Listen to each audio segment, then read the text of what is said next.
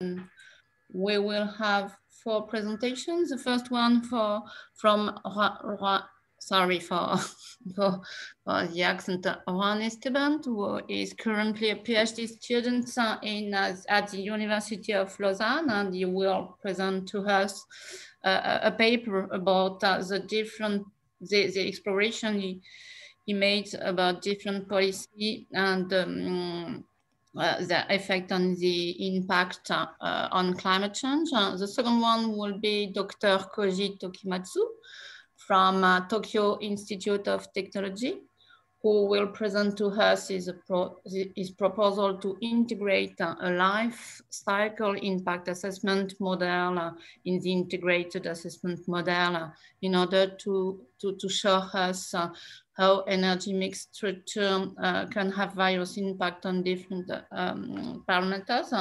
The third one will be Dr.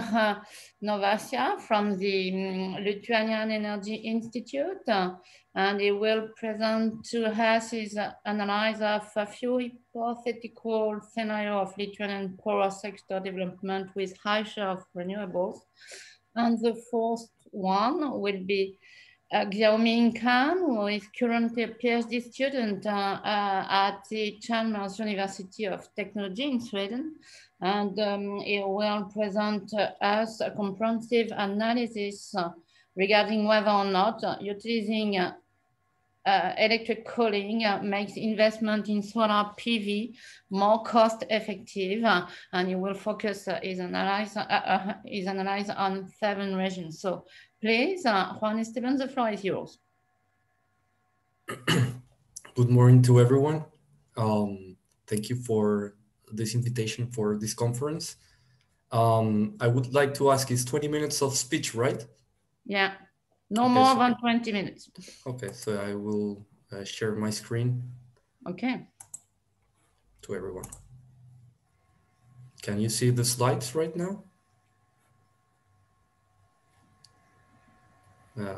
Can you see my screen right now? Not at the moment.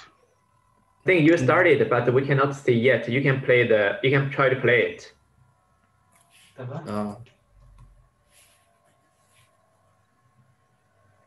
Your screen is paused.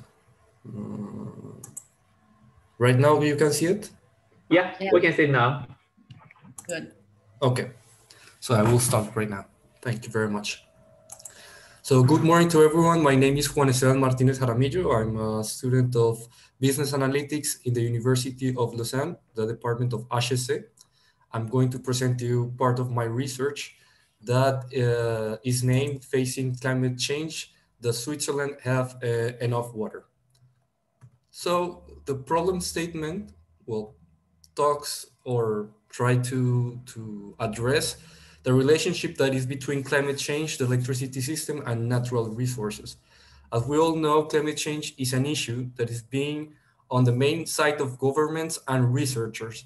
So to mitigate the effects of climate change, governments around the world have targeted a lot of economical sectors, but I will focus more on the electricity system. So the governments have been incentivizing green generation. Our problem here is that when you take into account the different electricity systems transitioning towards green generation, well, we're putting a lot of pressure on natural resources because, well, green generation will use sun, wind, or water. And with climate change, we will not know exactly how are going to be these resources on the future. So in fact, if the electricity systems are transitioning towards this low carbon generation, they will rely more and more in resources that have a lot of variability. So generation will not be guaranteed due to the nature of these resources. So blackouts could occur on the future. Also, another problem that happens when the electricity systems are transitioning towards low carbon generation is that currently they are costly. They also reduces the security of supply due to the nature of natural resources. It reduces the flexibility of the electricity system, And when we talk about climate change, it's a long-term approach, so many things can happen in the future, so it's difficult to planify what is going to happen. So again, climate change has a dual relationship between supply and demand. So when we're talking about climate change, we will try to produce more with renewables. So the supply will rely on renewables. So there will be an uncertainty on supply that will increase if we introduce more and more renewables, as well as consumers. There has been a movement to transition towards electric cars that will increase demand. So it will put more pressure on the electricity system. And also climate change can change patterns in demand and generation. In demand, due to changes in temperature, so we could increase in some countries the consumption of electricity for air conditioning during summer, and also on the other side in winter, if there are hotter winters, we will need less electricity to heat the spaces. In the part of the supply, well, as resources will have variability, we will not know if there will be enough water in the countries that use hydropower as a main supply. So also creates this uncertainty. So our research goal is to manage a transition of the electricity system with an increase in demand and a reduction in natural resources. To achieve this, we want to explore if governmental intervention is required and which of those are the ones that drive the electricity market to a smooth performance. And to do this, we're developing an electricity model for Switzerland that allow us to test different policies. So our approach is to build a stylized simulation model of an electricity system that is being applied to a study case that is Switzerland, but that this model could be extrapolated to other regions or other countries. This model has an hourly approach using a typical day per month. This means that we are putting as inputs the demand and supply of each hour of a typical day per month. We are taking into account as well 3 climate scenarios that we use: the representative concentration pathways, RCP 2.6, 4.5, and 8.5 to estimate the change in temperature. And with this change in temperature, we can estimate as well the evolution in patterns of demand and supply that is going to happen on the next years. Our time horizon is 80 years. So the model starts from 2020 and ends in 2100. One consideration that we took into account in this model is that it doesn't take no imports, no exports. And this decision is due to analyze if a country such as Switzerland is able to achieve the transition that, in instance, I want to talk about with you is this country is trying to phase out the nuclear capacity due to the accident that happens in Fukushima in 2011. And the question is, what is going to do to replace this? So one of the ideas is to transition from nuclear to photovoltaics and pump hydro storage. So the question is if Switzerland can be self-sufficient, having this mix of technologies. And another reason why we didn't take into account imports nor exports is because all the European countries are also transitioning towards renewables. So it's possible that the peak of generation of all the countries in the Eurozone is going to be more or less at the same time if they rely all in solar, and also that at the same time will be a lack of electricity, for example, at nights, and it will be blackouts around all the continent. So, and the figure that you are seeing on the slide is like the main variables that I'm taking into account. This is a mix between a causal loop and a stock and flow diagram that are used in the methodology that I'm using that is named system dynamics. Here I'm showing you the state variables of my model, the main state variables. By one hand, there's a renewable technology that in my case is PV, and a storage technology that in my case is pump hydro storage. As I said before, this model can be extrapolated to other regions, so PV could be replaced by other renewables, for instance, wind or geothermal or other renewable technology, and PHS could be replaced by other storage such as hydrogen or batteries. So here I'm showing more or less a relationship between the main variables, how the renewable generation occurs, how the excess of electricity is used to store, how the PV or the renewable profitability is calculated, and also for the storage profitability calculated, and with that, how are the investments done? So with this model, we can ask the next question, that is, will the system be reliable under climate change conditions? So to test this, we run the model with the 3 climate scenarios that are the 3 RCPs, RCP 2.6, RCP 4.5, and RCP 8.5. And as we see on the graph, the model shows that after 2024, that is the first decommission of the first nuclear plant in Switzerland, there are going to be unmet demand until the end of the simulation.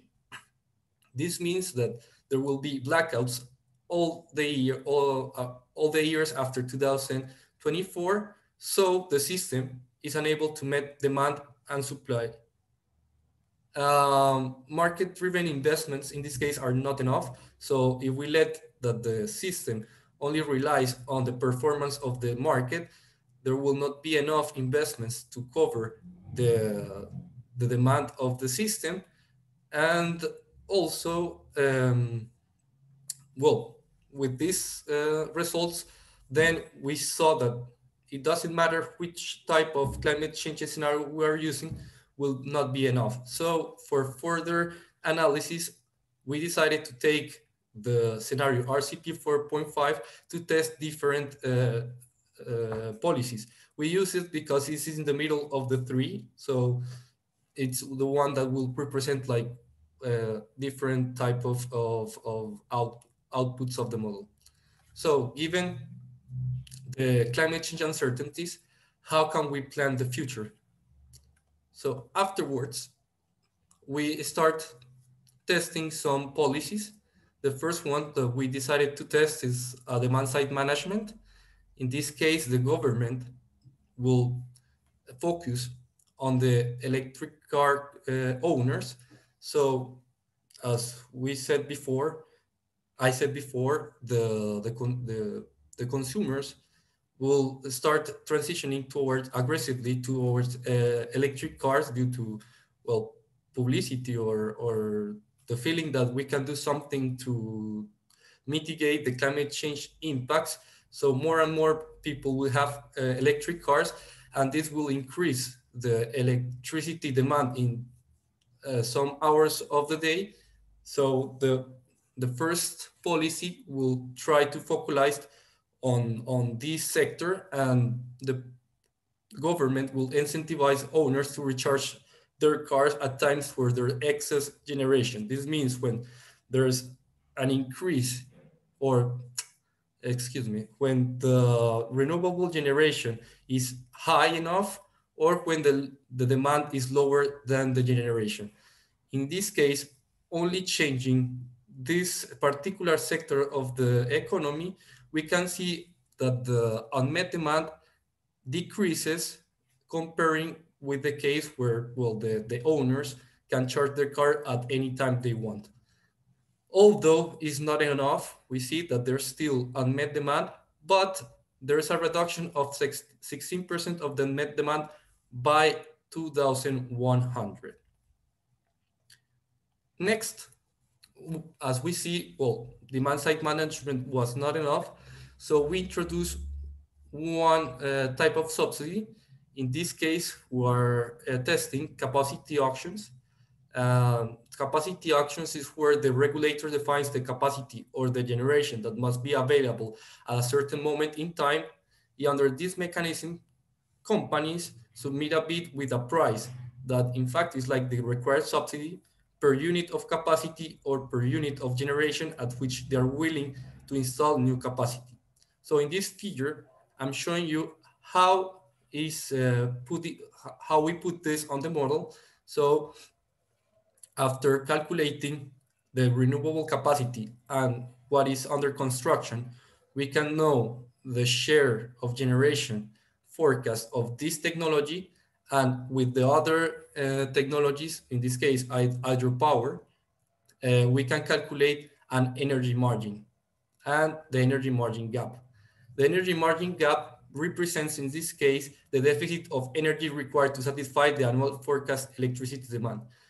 The energy margin gap, in this case, calculates all the energy that is available to generate electricity in a certain moment of time, and it subtracts the demand and divided by the demand as well. So if it's positive, it means that in that moment of the year or in that hour, there's enough energy to cover the demand.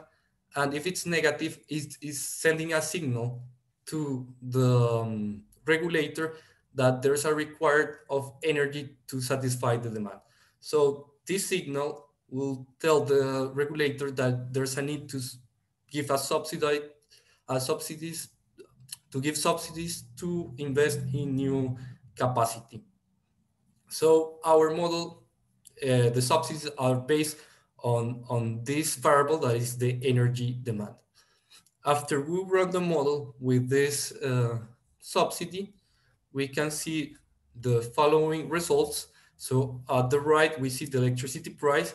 The gray line shows the case where there are no subsidies, and the black one is with subsidies. So we see the difference between the two. Price of the electricity price under the subsidies is lower. And also this has an impact on the investments. So to understand a little bit, this model starts with, the first one that gives the electricity to the market are the renewables, and the last one is hydropower. And in hydropower, the last one is the one that comes from the storage technology that in this case is pumped hydro storage. So if the last one is hydro storage, the electricity price when it's high is giving an incentive to hydro storage to continue investing because the prices are always high. As we see in the gray line, after 2050, the price more or less is constant, is around between 300 francs per megawatt hour and 350. So if we see in the other graph that is installed capacity, the dotted line shows that the PHS or pump hydro storage increased more or less linearly from 2038 until 2076. And this is due because PHS benefits from this scarcity price that occurs when there are blackouts. Meanwhile, if you see the black, in my screen should be dotted, but I think it's showing it straight, but is the one that is more or less concave, that is in black. PV doesn't increase the same way, and this is because PV doesn't benefit from these high prices because it's the first that delivers. And if in the other two installed capacities, that has some oscillations, the black one is PV, and the gray one that is also kind of concave but with a little bit of oscillations is PHS. These two increases because, well, the first one, PV, increases fast at the beginning due to subsidies, and when there's more PV, there will be more excess electricity, which allows PHS to benefit from this excess of generation because it increases the utilization rate of their pumps, and also at the end will increasing the benefits. So also if we encourage PV, that in this case the subsidy is only for PV, PHS will also benefit and increase the investments on PHS. So finally, the conclusions for for this research is that we built a base case where we ask the question, if profit-driven investments are insufficient, then we introduce two different policies, one with one that is called capacity options, and the other one, demand-side management. And we found that without any interventions, the market will face blackouts. Then as we introduced demand-side management, we saw that it reduces the unmet demand, but it's not enough for the system, that because it will continue being unmet demand.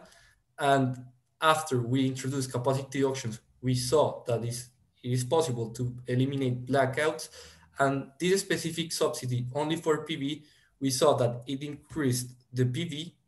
And when it increased the PV, there's more excess generation. And with this excess of generation, PHS has a higher utilization rate. And at the end, well, it will increase as well the PHS installed capacity. So as a conclusion of that, subsidizing PV indirectly encourages PHS as well. So that's the things that I have been working out with my tutor and, well, my two tutors. And thank you very much for your time. If you have questions or feedback, there's my mail. And also I would be glad to answer your questions right now. Okay.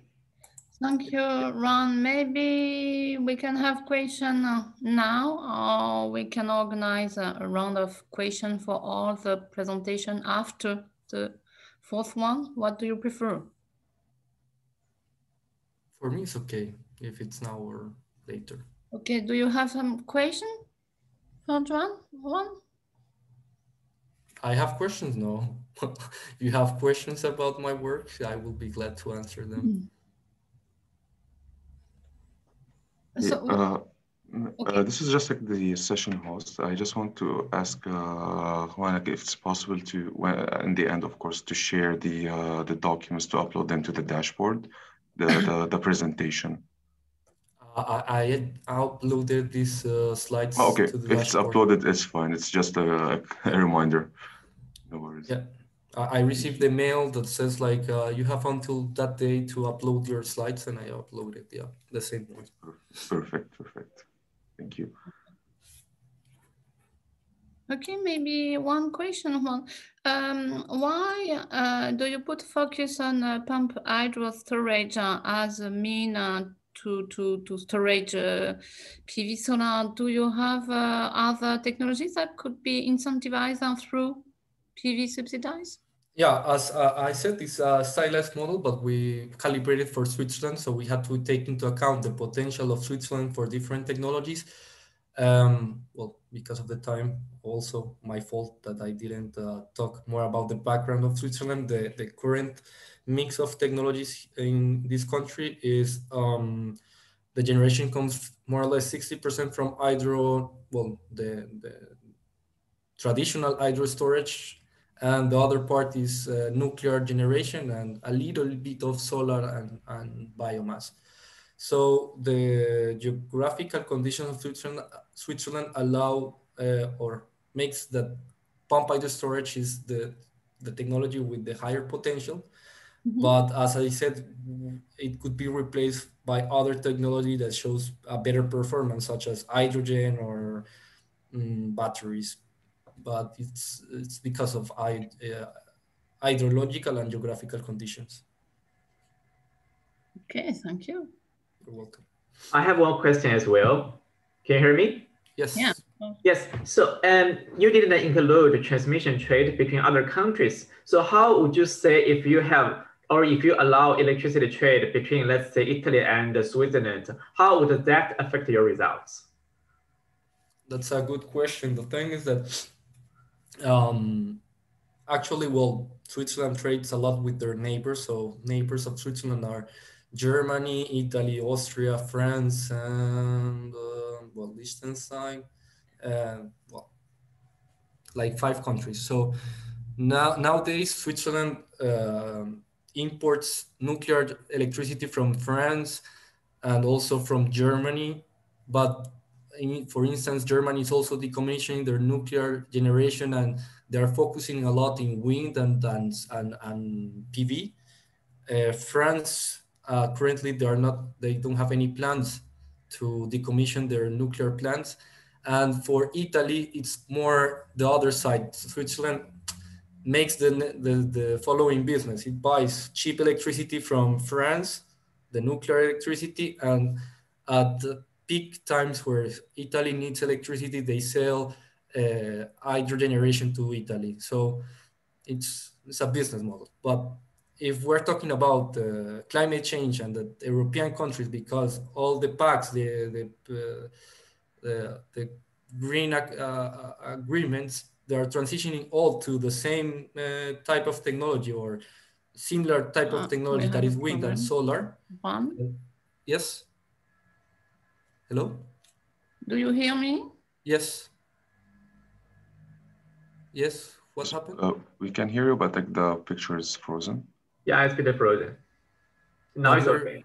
Okay, so if all the countries are transitioning to the same type of technology or similar, like wind and solar, well, they will have the same problem at the same time, excess generation and lack of generation at the same time. So the idea, some countries talk about, like there's a study in Germany that says, okay, Switzerland should be the battery of Europe because they have a lot of hydro storage plants.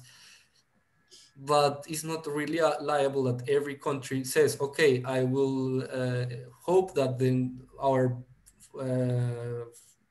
border country will save us when we don't have electricity.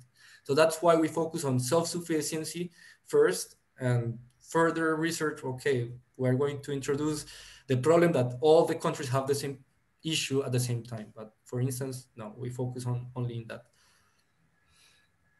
Thanks. Okay, thank you. Maybe now we can hear Dr. Tokimatsu. Hello. Hello. Is it my time to present? Yeah. Okay, just a moment. You're welcome.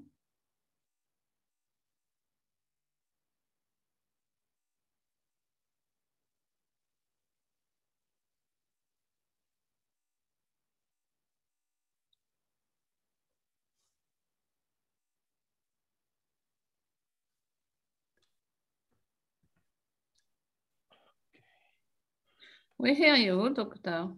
Yeah, can you hear me? Yeah. Okay, thanks. Just a moment. I can start soon. Just a moment.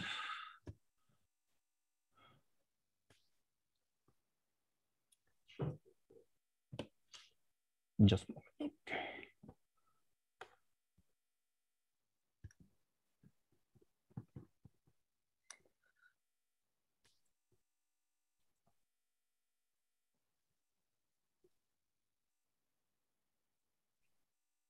Okay, can you see my slide?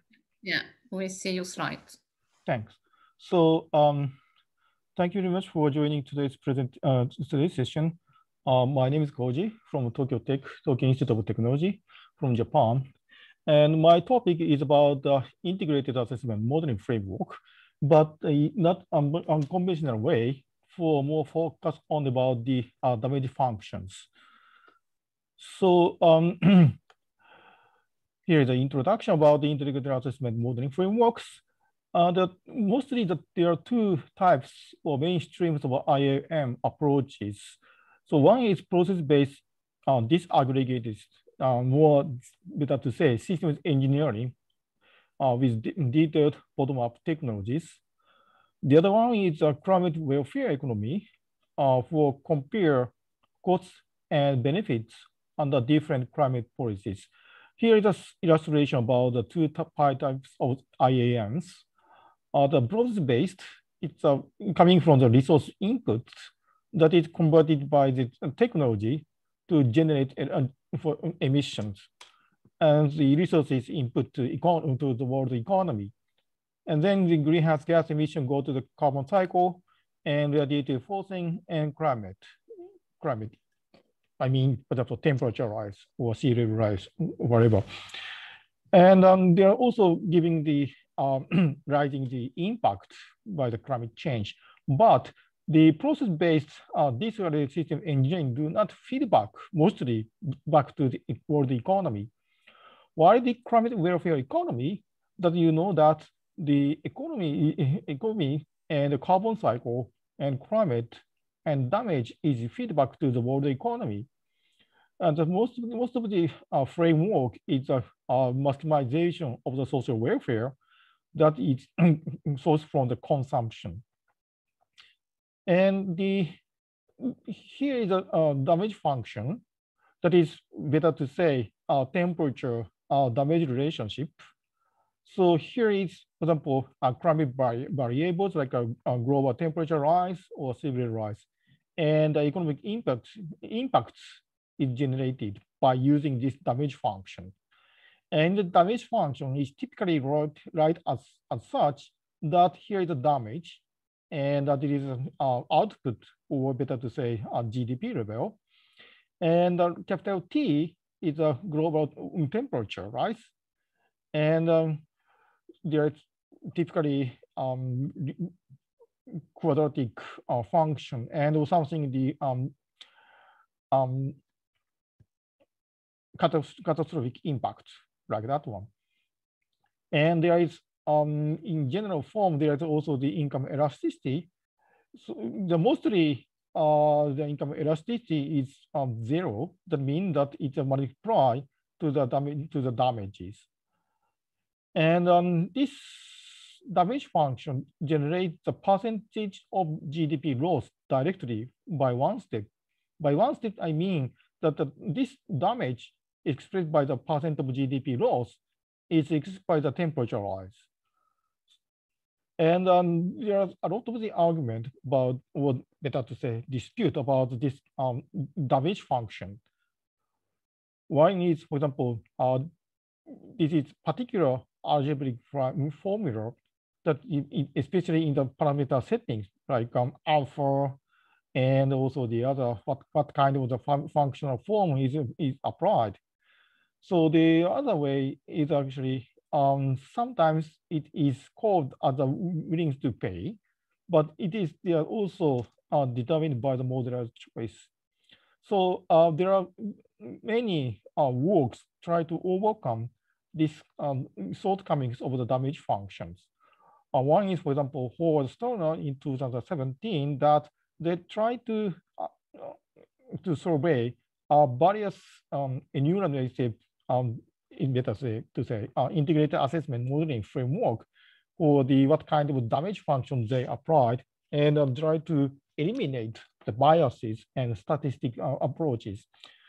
But still, such kind of approach is a weak as a foundation of natural science and engineering, and still black boxness. So here, what I set up the research question is, without using such kind of the aggregated damage functions, by how we can develop an IAM with the integrating comprises damage assessment grounded in science, engineering, and economics, while including the resource use and their environmental impacts in addition to global warming. So our proposal is to employ the life cycle impact assessment framework. LCIA is a abbreviation of life cycle impact assessment. So it's a one step of the LCA, but this is not a bit different from the conventional inventory analysis.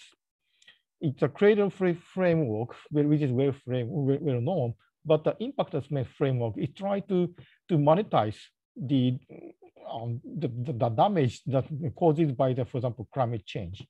So here is the part here again, that most of the damage function, as I show that, it's a temperature rise, sea level rise is just input to the black box damage function, and it generated percentage of loss, GDP loss, for example. But our approach is different way, that first we apply the impact pathway framework that is mostly based on the science and engineering modeling frameworks, or sometimes it heavily depend on the literature coming from these specific or complex and detailed science and engineering models. And this impact pathway framework generates physical impact. And then step forward to the survey and Earth survey and make conjoint analysis to make economic valuation of the physical impact to generate merchant willing to pay, that is, have a unit in US dollar. That means that impact pathway here that explicitly analyze the causes and physical impact. The physical impact means the non-monetary term impact, like for example, dairy in for a year, for example. And dairy is a health impact unit, and the model is mostly the detailed process-based models. While the economic variation part, that we convert the physical impact like dairy to the monetary term by using the stated preference survey and conjoint analysis. Maybe European people sometimes know that about the external study that is mostly focused on the energy technology assessment for the external cost of the generating electricity. That is the 4 steps, sources of the emissions from the, for example, typical generating electricity like a coal, and the coal, for example, greenhouse gas or SOx and NOx is dispersed and increase the concentration at receptor size. And then step forward to the concept about those response function to generate impact. That means that those and responding function means that if we increase if the concentration of the, for example, SOx, then the human impact is increased. That is more epidemic relations. And then finally, convert to monetary term. That is coming from the environmental economics part. So similar to external studies, but actually our LCI model frame is different from the external studies. And here is the other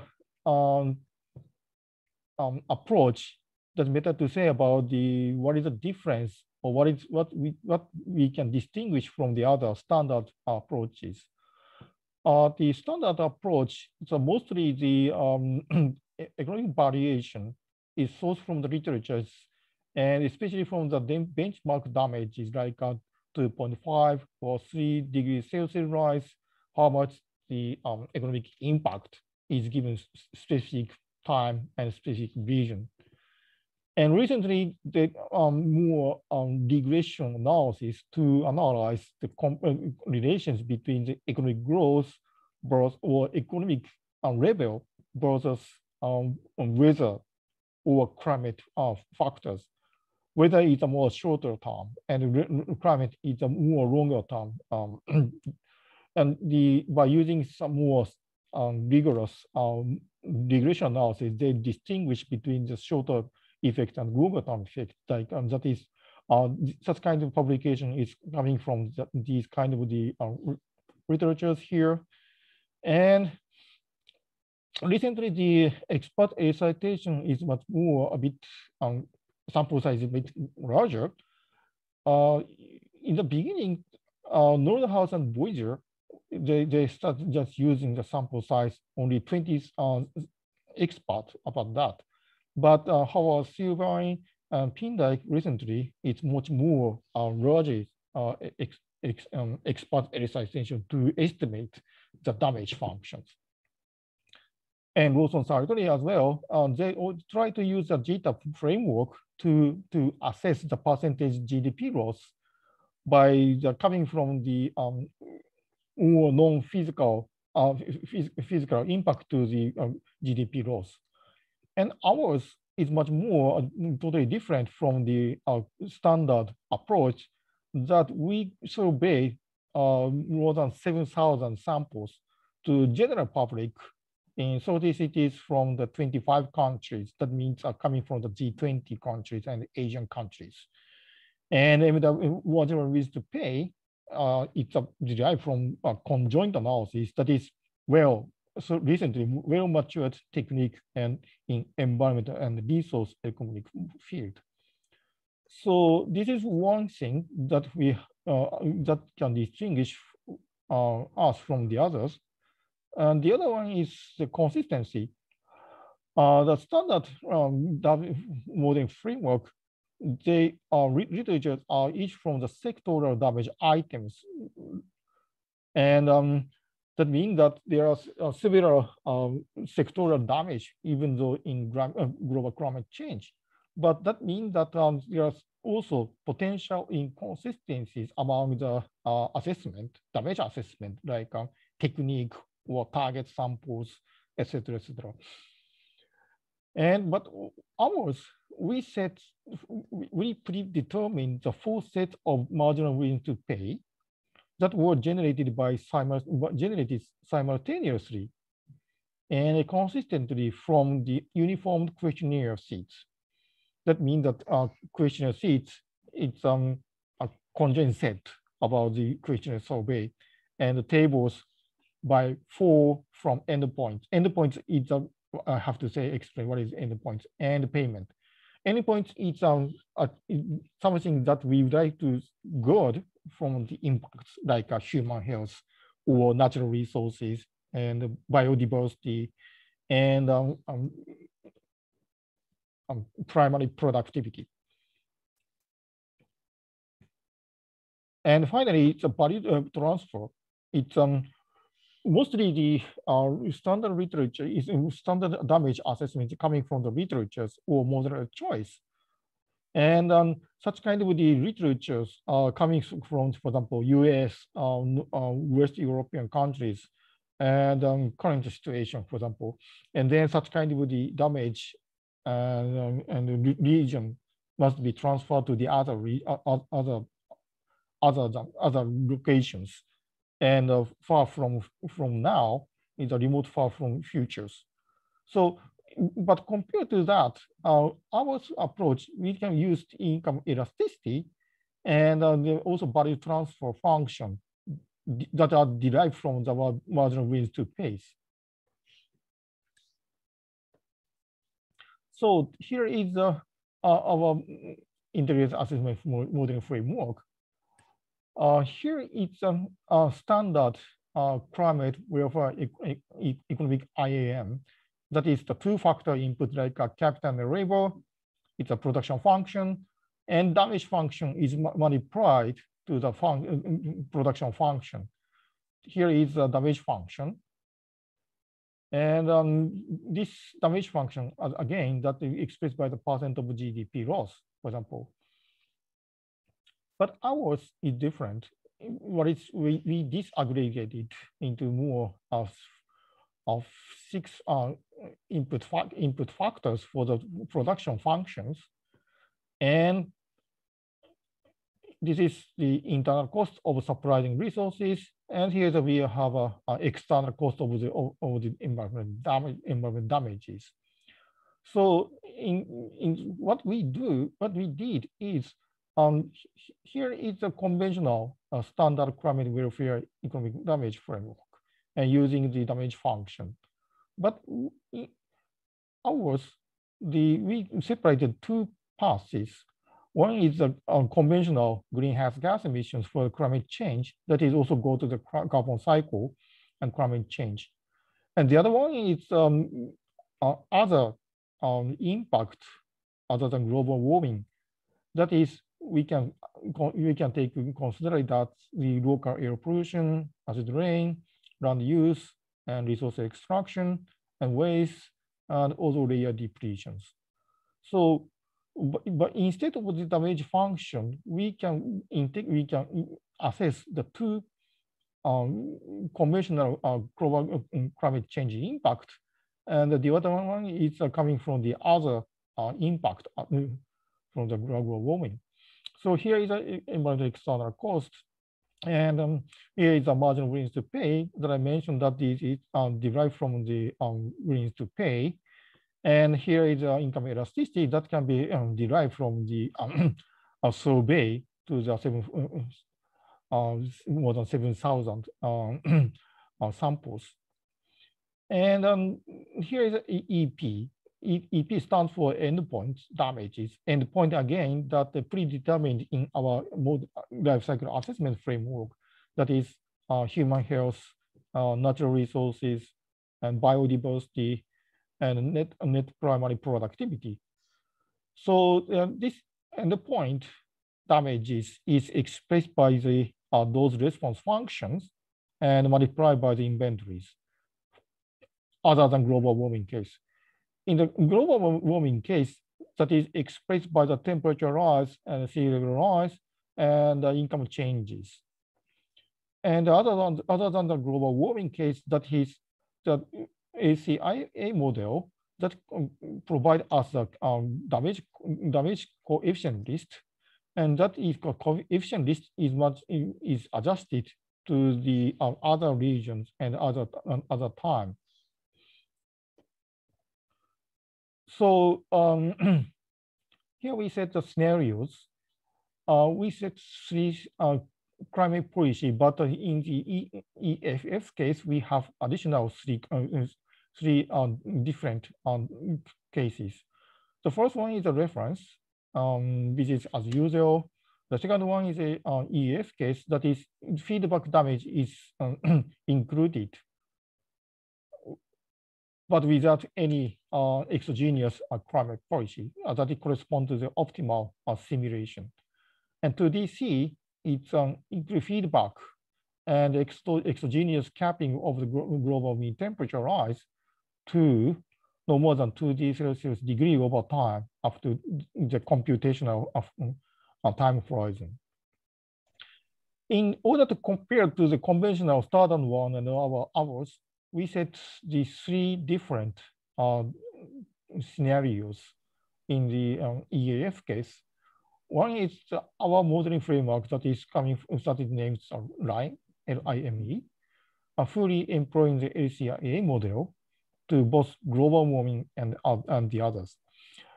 This model is developed by the Japanese modelers, including me, and this geographical coverage is almost all the countries in the latest version. And excuse me, Mr. Koji-san, I think you have a few minutes left to continue, unless if there's different organization regarding this meeting. Sorry? I think it's already almost 20 minutes. Oh, yeah, well, 20 minutes? Okay. I think, yes. Okay, so I try to speed up and try to shorten the key results, okay? And it's a dice plus rhyme. It's a dice, the global warming damage is coming from the dice, and the other damage is coming from the rhyme.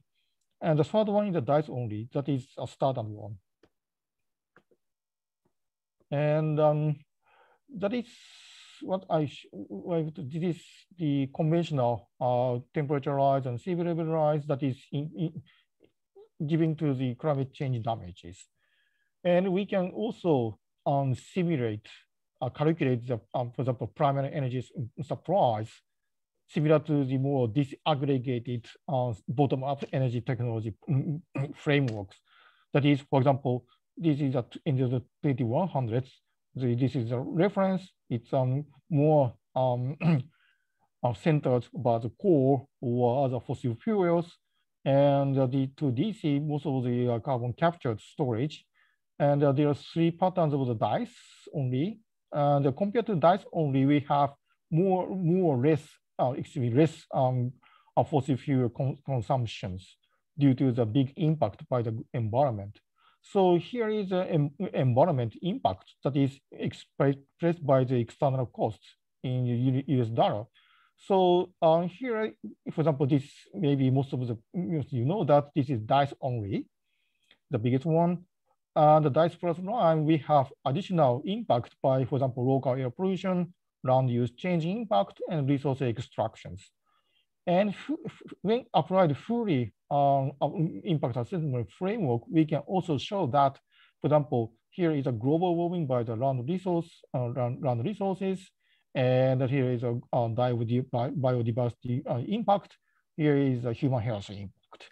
And this global warming impact is less than DICE only. And we can also show the other impact as such. So time is limited. So here is a summary of my presentation. Thank you very much. And sorry for the running time of my speaking. Sorry. Okay. Thank you so much, Dr. Tokimatsu. Is there any question?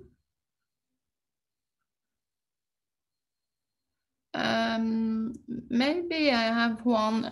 So you analyze this at a very long-term horizon, up to 2150.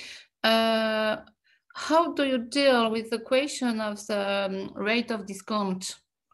Yes, that is every time we have suffers on this discounting issue. In my case, I do not apply. It's kind of something like a middle of the discounting between, for example, Stern's case would be closer to 0.1.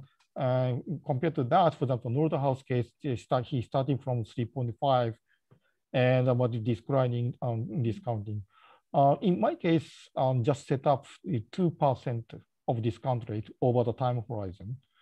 And sometimes we make sensitivity analysis that the parameters changes from example, 0 to 2 to 0.1 to 4, for example, and giving the time change variation of the discounting. That is kind of this sensitivity analysis.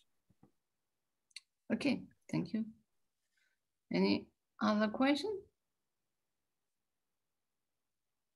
So thank you very much, Dr. Tokimatsu. Very interesting. And I think that we can hear now Dr. Norvaisa from Lithuanian Energy Institute. Yeah. Okay, we hear you. Fine.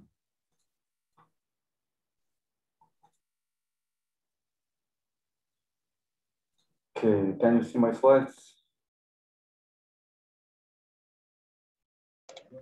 Yes, yes, we. Yes. Okay, good. So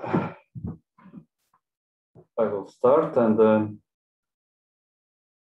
my topic is also about the modeling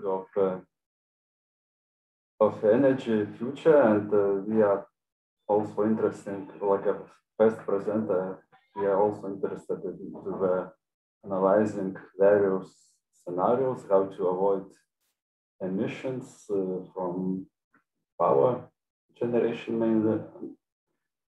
And for that, we have a project in which we are developing model. And we are, maybe one difference is that we are concentrating on not only on power sector, but on the whole economy, or economy sectors.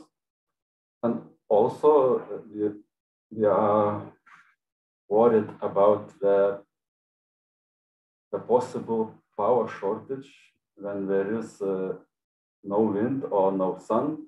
So we are developed special approach how to model renewables in order to avoid such situation that the power system will have shortage of energy in certain periods when there is no renewable power available. So in my presentation, I mainly will be focusing on this approach, and I will present how we try to model renewables to avoid such situation. So this is a short content of my presentation. I will start from some general challenges which facing modelers when trying to model these decarbonization scenarios. Later on, I will present our method how to deal with renewables in such models. And I will discuss some results of the practical application of our method.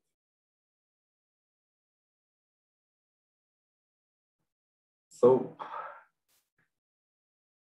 in our approach, we think that the decarbonization of the analysis of the decarbonization must be performed in the context of the longer term development of the whole economy. So it means that all sectors like power, transport, industry, agriculture must be analyzed simultaneously and not separate. And to be able to objective account the possible greenhouse gas emission limits, or to introduce some taxation for these emissions. This is only feasible if all economic sectors are modeled in sufficient details.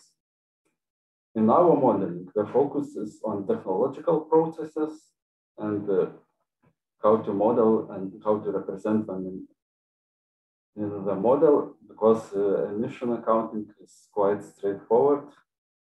And our model is based on the bottom-up modeling approach.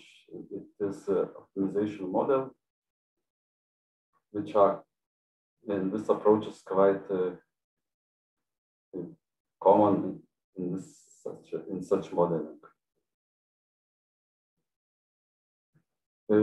Literature suggests that renewable sources and electrification of other sectors will play an essential role in the decarbonized economy.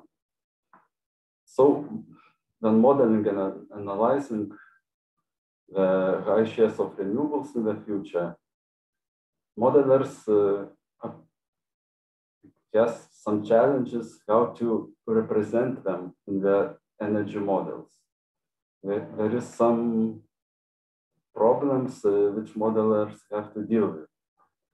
And one of the main problems, maybe when modeling renewables, is the variability of renewable energy.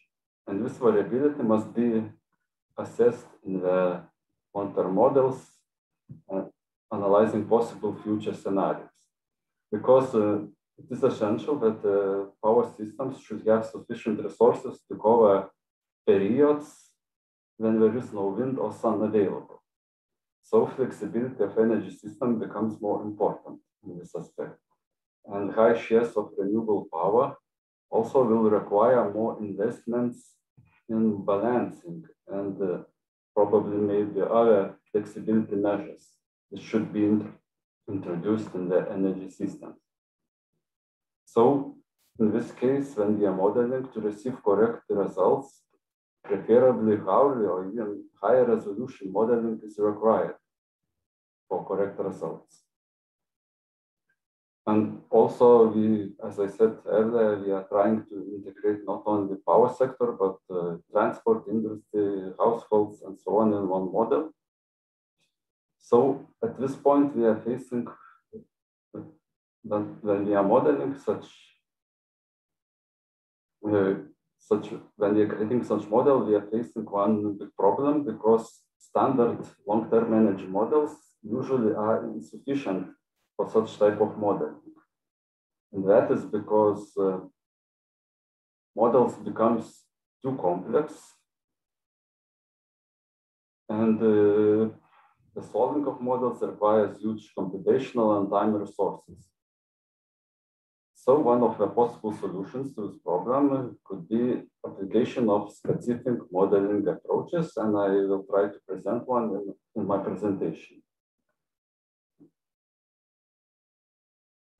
Maybe I'll start from some basic information on modeling renewables. The temporal aspect is the main problem. In such models, which we are applying for analysis, usually specific time steps need to be specified, like it is by default in all models.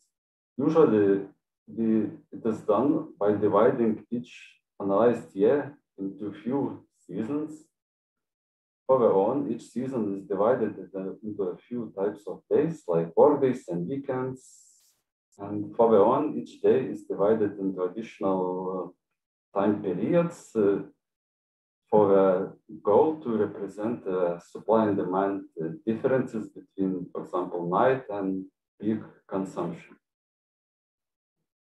And in the model, each of these time periods called time slices, and it represents certain number of hours with different availability of renewables. In my presentation, I will use wind power as an example. And further on, I will be talking about wind power, but this approach could be also applied for example, solar power and so on. And such division of time is usually too low to fully address the impacts of variable resources on the results of the model. In this slide, this is an example, maybe all of you know, but wind power could change very drastically within 3 hours. And this is the example. We take just one time slice in the model and we collected the information about wind generation in these time slices, for example, in the evenings of the work days. And we can see from this example that wind generation, this here is expressed as in terms of wind capacity factor, could change from 0 to almost 1 in the same time of the day, let's say. So this is the same information for the same time slice, but this time is information provided in the form of duration curve. And in our research, we call this curve wind power probability curve. This is original data from statistics, for example, of wind generation. And as I said, if we are modeling one time slice, we can only provide for the model one value. This means that from this, we can provide for model one value, which is the average wind capacity factor in certain time slice. And this is provided for the model. If we go through the all time slices for the whole year, for the whole model year, this is the original information about wind power availability during the year. And if we go with the average value, we have such curve which is provided for the model. As you can see, in this way, we are losing information about high wind generation period and also low wind generation period. And this data provided for the model is very far from reality, and you can't expect good results from such information. So the average wind capacity factors for each time slice is not good approach. And we came up with the methodology how to improve such modeling and how to improve the data provided for a model to get better results of renewable generation. And our approach is to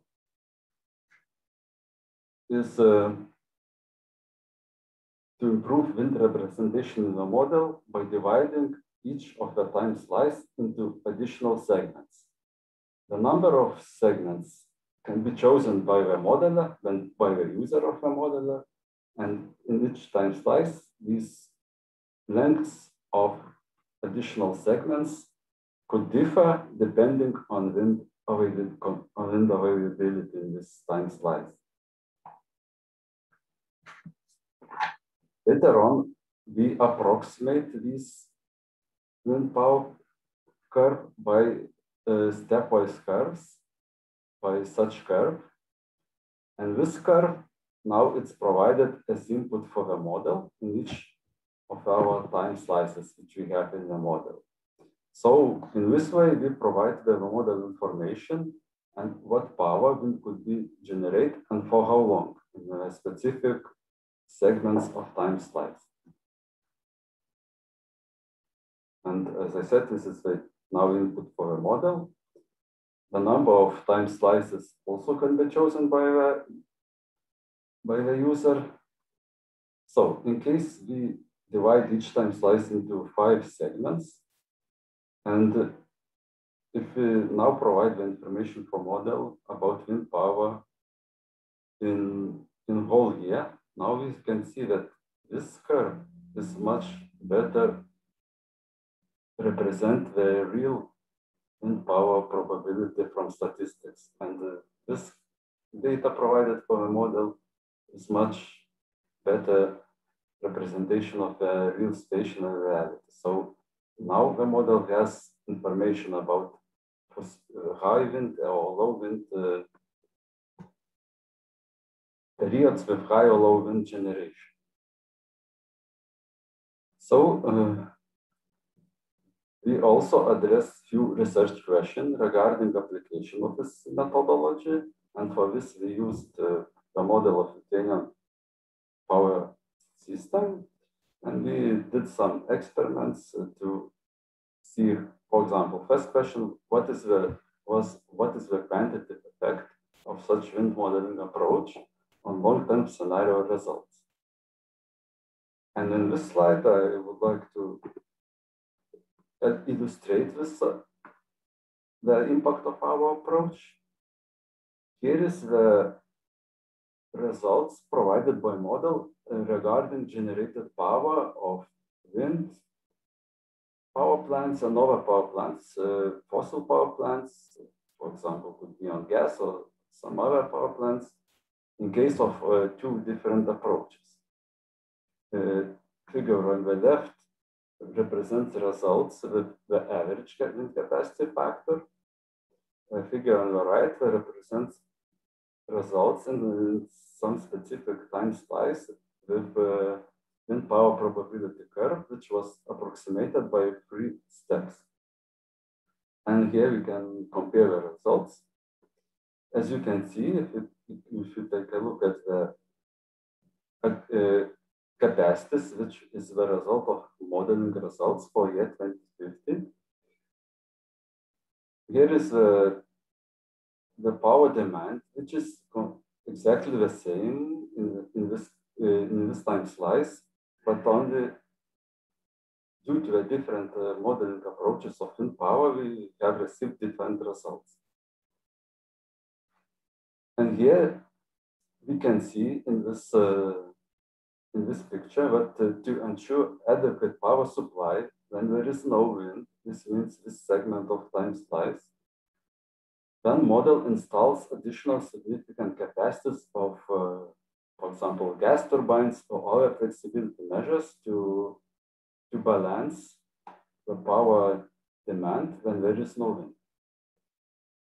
In the first segment of time slice, when there is a lot of wind. Also, we see one difference that with excess wind generation, there is a lot of wind which is too much for this specific power demand. So we can see that part of the wind generation could be stored in the hydro pump power plant. And this stored energy could be used, for example, in some peak periods later on. So if we introduce the wind power probability curve, we think that the model results much better represent the situation with high wind shares in the future. Another research question which we addressed was how many approximation steps do we really need? Because, as I said, it can be selected by the user. So, what is the recommended number of such approximation steps of this wind curve in each time slice? And for that, we did the calculations with varying type of approximation steps. First, we started from the approach with average capacity factors. Then we approximated the wind power probability curves by 2 steps, 3 steps, 4 steps, 5 steps. And this figure illustrates the results. It should be interpreted like that. If we go from average wind capacity factor representation to 2-step approximation, we can see that, for example, wind capacity decreases by 22% in this case, and fossil capacity increases by more than 50%. If we go from 2-step approximation of wind power probability curve to 3-step approximation, we can see that wind capacity increases by 24%, and we don't see much difference in fossil power capacities. If we go to more complicated model with 4 steps or 5-step approximation, we already see that there is no variations in the results, in the model results. So from this, we can conclude that usually 3-step approximation of this curve is enough to get results, and there is no need to go to a more detailed and more complicated model. So now conclusions that our method, which we have presented, is applicable and effective for long-term generation expansion models in order to evaluate the future power systems with high shares of wind or other renewable power.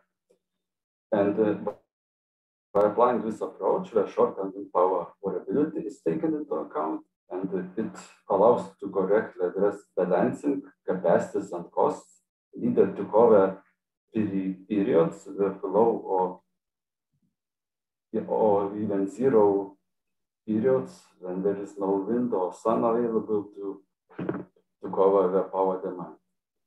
And finally, the 3-step approximation is recommended to balance between the size of the model and the correctness of the results. So thank you for the attention. If you have some questions. Thanks a lot, Dr. Norvaisa. Thanks a lot for the time, exactly on time.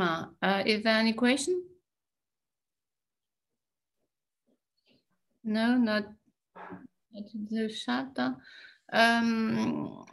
Just a question. So you say on the last slide that the model could deliver some information about the cost of the system. It's one of my questions because on one slide you show that for supplying the same level of demand, you have a very different structure of the power mix.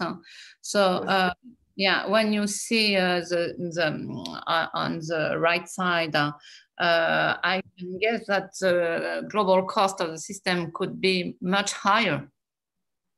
Yes, because there is additional investments made by a model for fossil generation, and this of course increases the total cost of the system.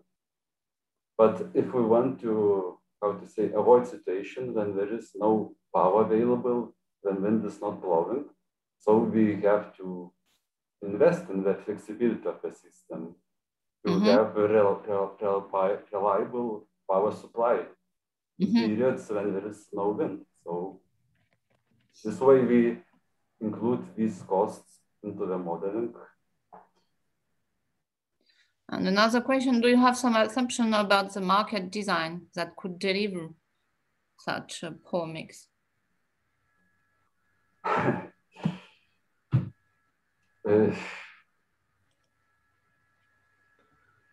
Maybe it could be, the policy thing, how the policies, for example, strategies of energy for country, how it is designed.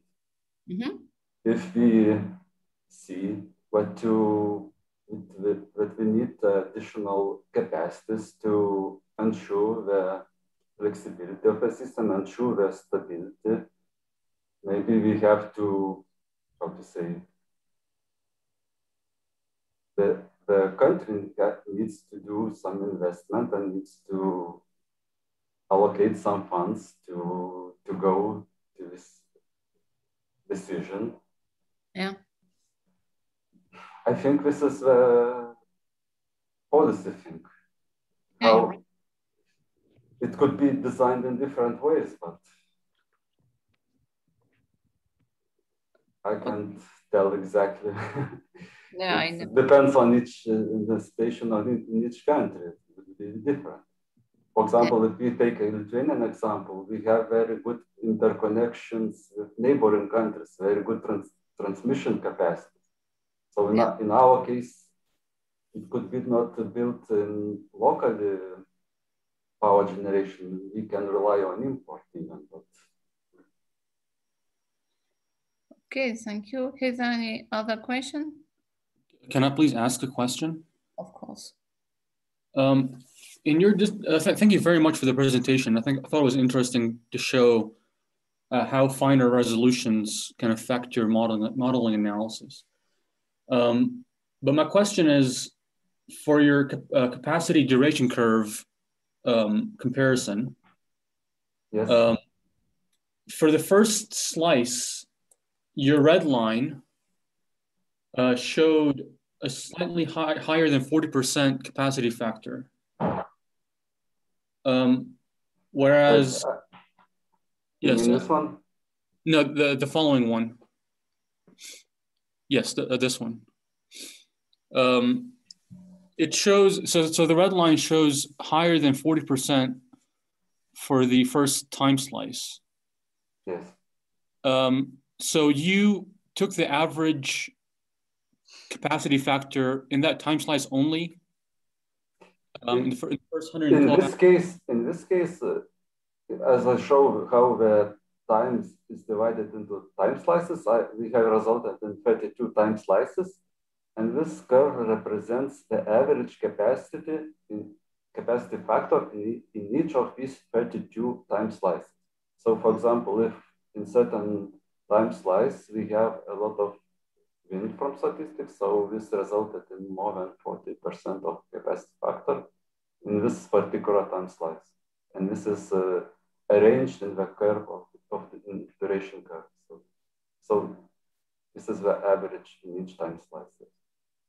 That's it. Is it your question? Yes, it was my question. Thank you. Is it clear now? Yes. Okay. Thank you. You're welcome. Okay, thank you. Any other question? So thanks a lot, Dr. Norvaisa. And now, Xiaoming, the floor is yours, and you have 20 minutes for the presentation and 5 minutes for the question before we end the session. Okay, now I share my screen. Yeah, of course. Can you guys see it? Yeah, we have it. Okay, perfect. So, hi everyone. My name is Xiaoming Kan, and I'm a PhD student from Chalmers University of Technology in Sweden.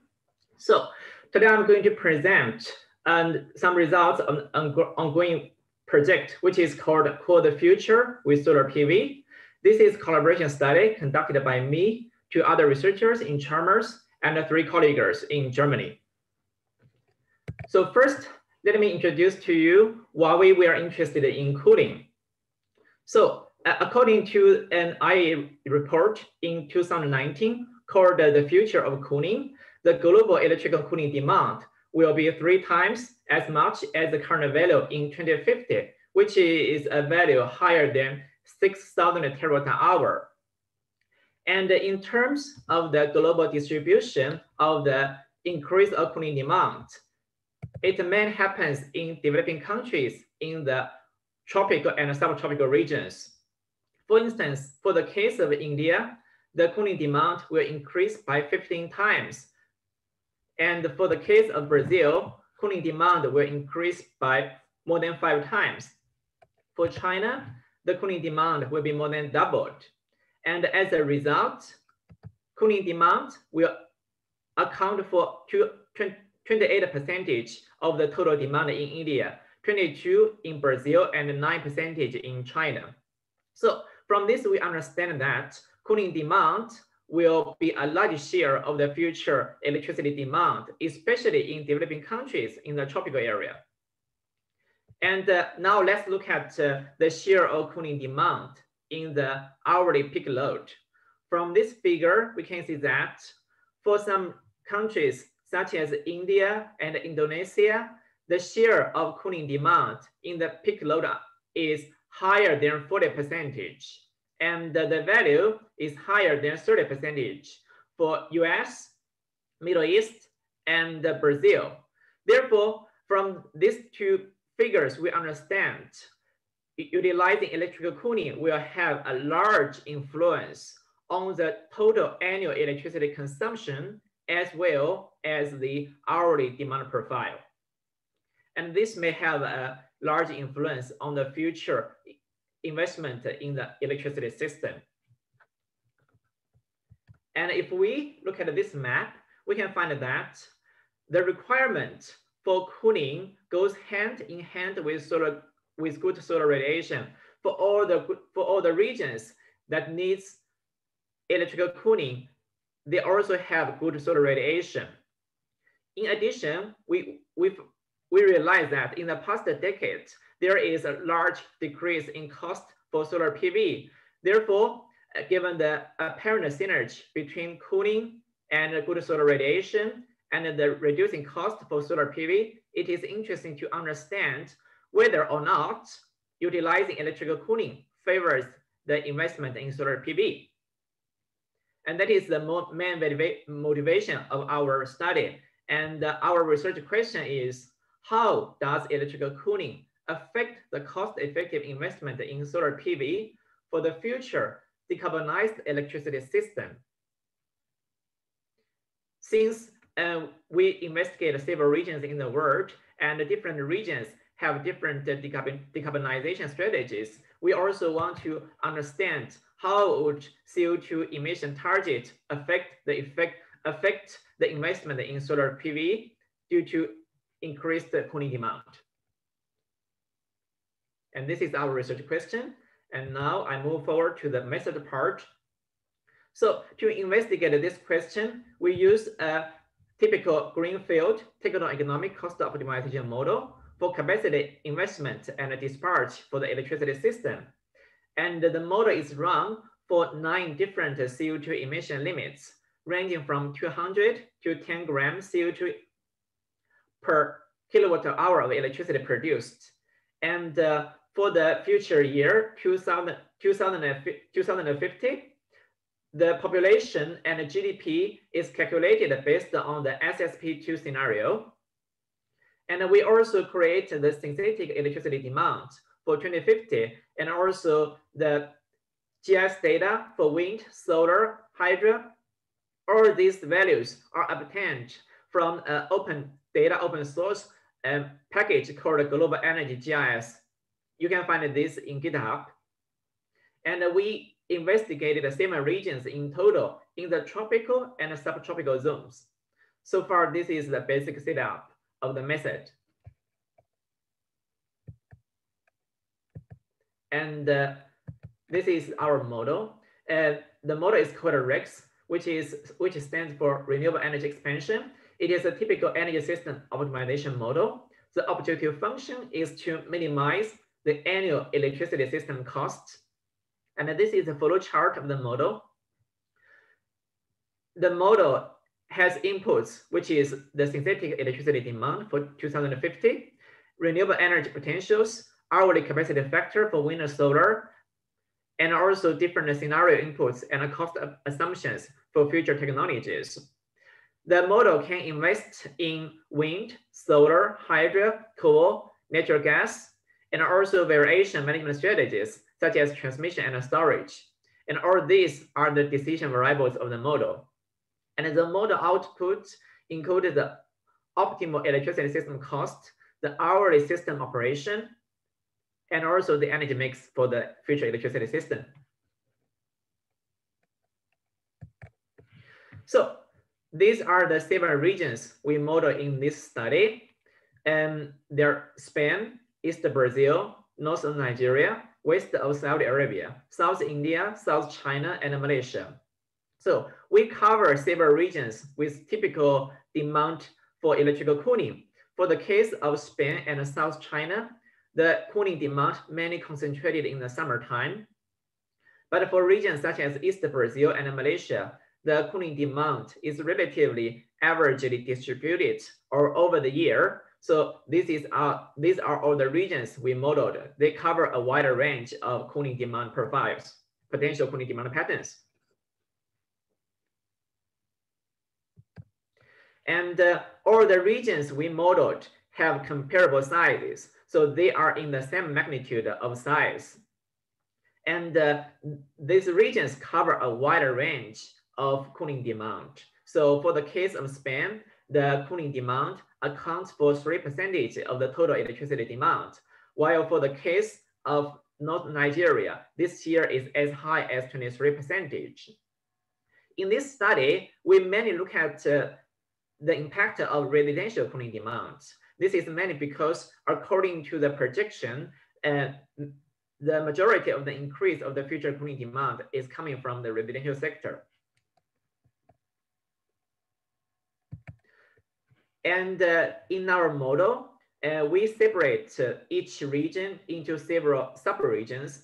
For the case of South China, it is divided into 4 regions. All these regions are allowed to be connected with transmission grids. This is the case of South China, and this is the case of East Brazil. And now I will show you how to calculate the residential cooling demand. So the residential cooling demand is a function of number of households in each region, the availability, which is a fraction of households that can afford air conditioning, saturation, or the climate maximum saturation. This reflects the temperature in each region. And the small e here, this is the average electricity consumption for each house in 1 year, and an efficiency factor which changes over time. So in general, the residential cooling demand is a function of households, income, and the temperature, and also the technology improvement for air conditioners. And now let's look at the detailed calculation. So first is availability. It reflects the affordability for the population. So how many households can afford air conditioners? A is a function of GDP per capita. So this is a function of income. It is an exponential function. And let's look at the climate maximum saturation. So the climate maximum saturation is a function of cooling degree days. This reflects the how hot each region is. And the cooling degree days here input for this calculation is summed for 1 year. So it is the annual cooling degree days. And also we calculate the electricity consumption per each household. This is a function of cooling degree days in 1 year, and also the GDP per capita, the income of each household. So this is a calculation for the total electricity demand in each region for 1 year. As for the hourly cooling demand profile, we use cooling degree hours. So the cooling degree hour, for the cooling degree hour, we assume that the electricity cooling demand in each hour for cooling is proportional to the difference between ambient temperature and base temperature. So if there is a large difference or the temperature outside is higher, then the cooling demand will be higher. So this is the calculation for the hourly cooling demand profile. We then sum all the hourly cooling demand profile and scale the value to the annual cooling demand. We get the real cooling demand series for each region. So this is how we calculate the cooling demand profile. And as for the results part, we try to compare the energy mix for the system with electrical cooling relative to a system. Sorry. As for the results part, we try to compare the energy mix for a system without cooling and a system with cooling. So we try to compare the energy mixes between these two cases, a system without cooling, a system with cooling.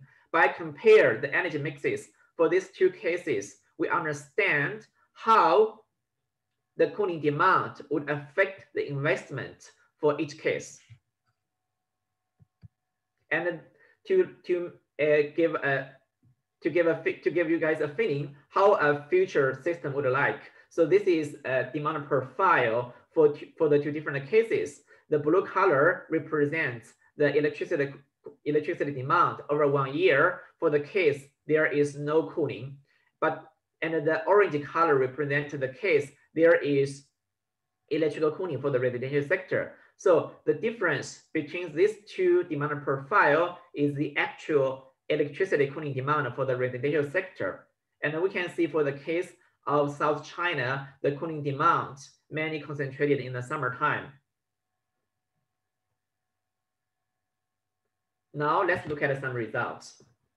So we understand our main method is to compare the energy mix for two different cases, the case with cooling and the case without cooling. So here, this figure shows the share of solar in the energy mix.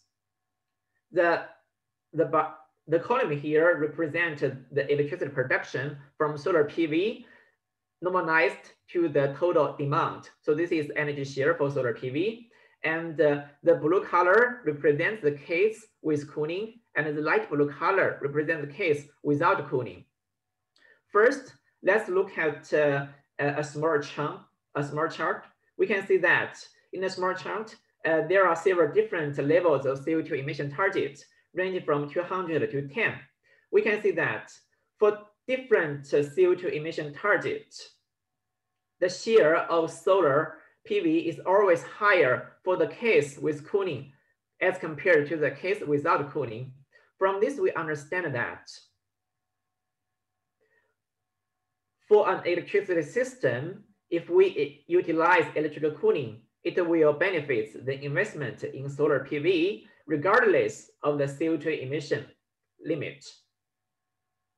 And we also see with a more generous CO2 emission target, the system has lower solar PV. This is meant because if a system allows to emit more CO2 emission, the system will invest in more cheap dispatchable fossil fuels. In this case, the system will have less solar PV. However, even for a system that has a low share of solar PV, utilize electrical cooling still favors the investment in solar PV. And if we look at all the 7 regions, we can find that this phenomena is consistent. So for all the 7 regions modeled in this study, if we utilize electrical cooling, it will make the investment in solar PV more cost effective. So this is the main information from this figure. And then we see that electrical cooling benefits the investment in solar PV. Now let's look at what is the effect of electrical cooling on the investment of wind power.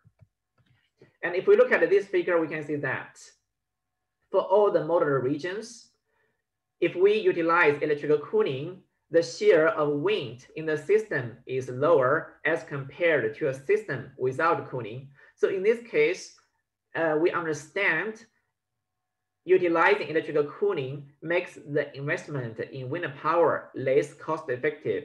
And here we have a very exceptional case, which is Malaysia, because Malaysia has very bad wind conditions. So the system has little investment in wind power. But we can see from the other 6 cases, utilizing electrical cooling does not benefit wind. This is opposite compared with the case for solar PV.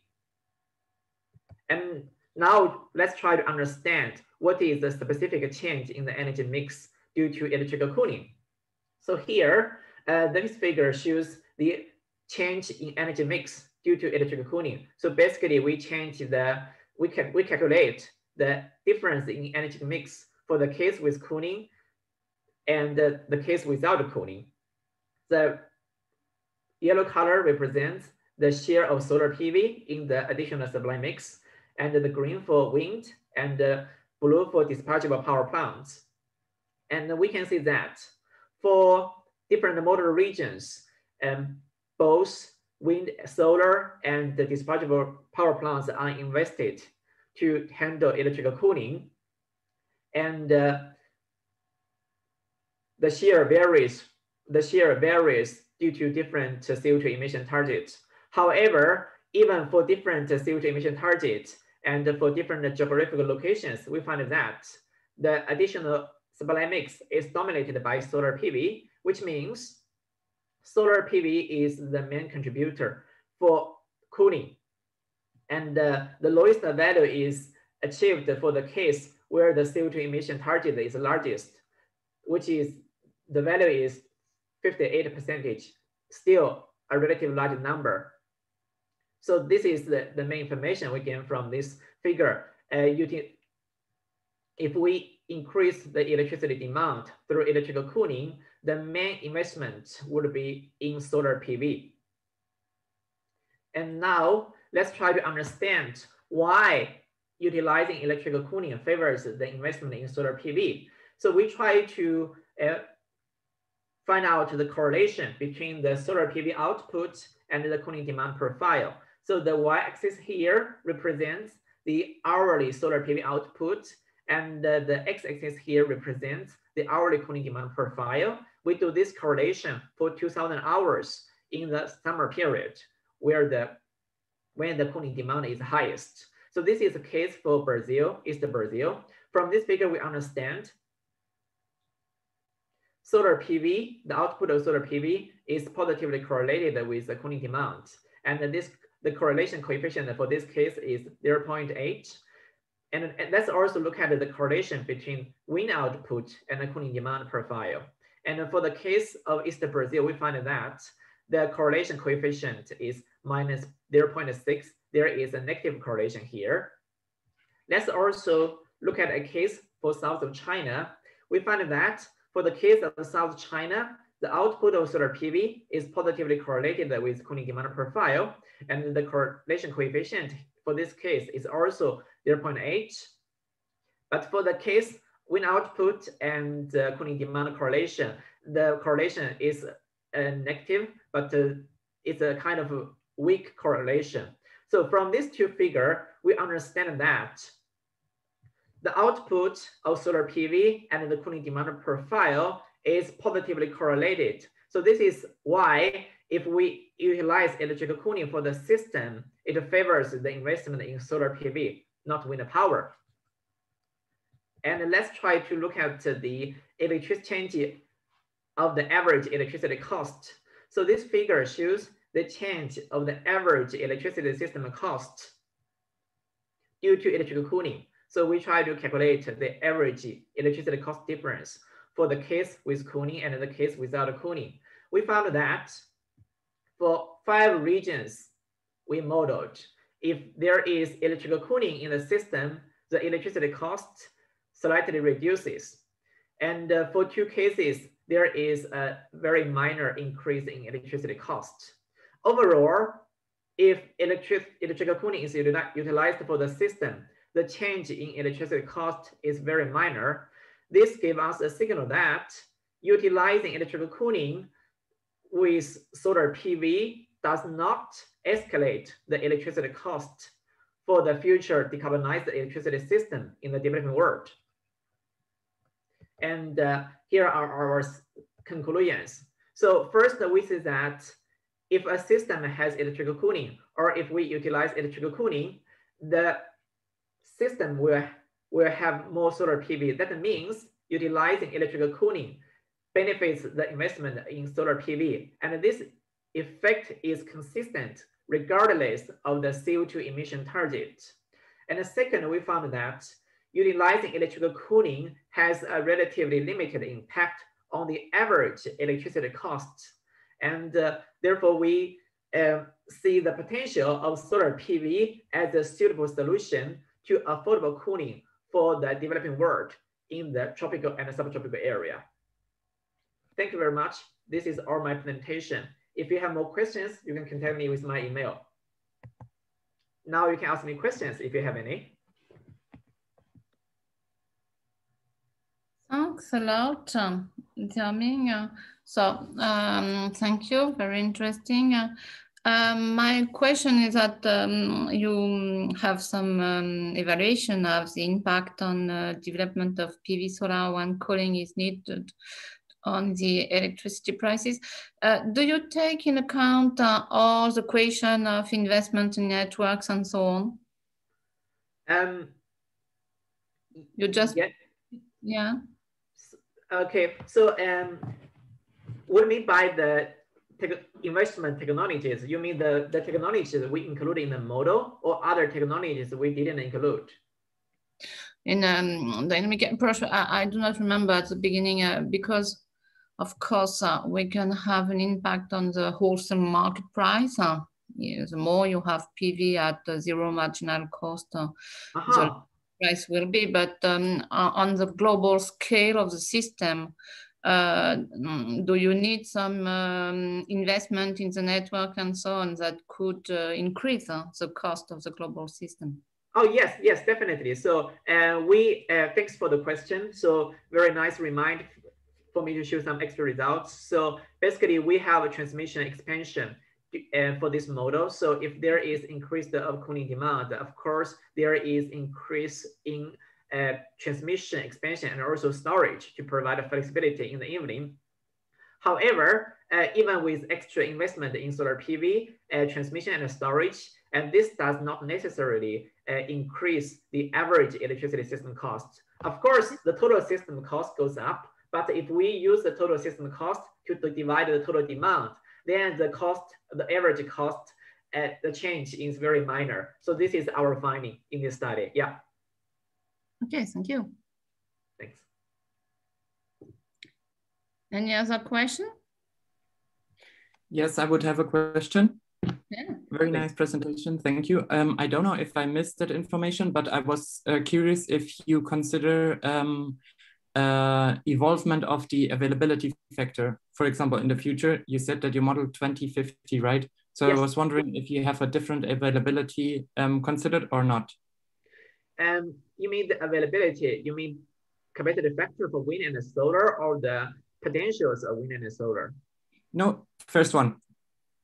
Okay, so the capacity factor. So far, we have just run the model for 1 weather year, but our plan is to run, let's say, at least 5 random weather years. So to understand, you know, this interannual change of wind and solar output, how would that affect the modeling results? So this is our plan, but so far I cannot say too much about that part. Thanks for the okay, yeah, thank you. So any other last question? So I think that we can say thank you so much to Juan, Koji, Egidijus, and Xiaoming. It was a very rich and interesting session. And I hope that you have enjoyed this session, and I hope that you will enjoy all the other session, plenary as well as concurrent session, because frankly speaking, the program of the international conference is very rich and very interesting. I think it will be a good, we will spend a lot of good moments with all the presentation and the panelists. So thanks a lot. See you. Thank you very much. I hope in another conference, international conference, in which I hope that we will be able to meet, physically speaking. Bye-bye. Thank you. Thanks to everyone. I just want to add in the end, thanks you for your presentations. Thank you for the speakers and the attendees. I just want to remind you for the upload of the presentations to the dashboard. That would be very important for us. So if it hasn't been done, please do it as soon as possible. So thank you so much. Thank you. Bye-bye. Bye. Have a great conference.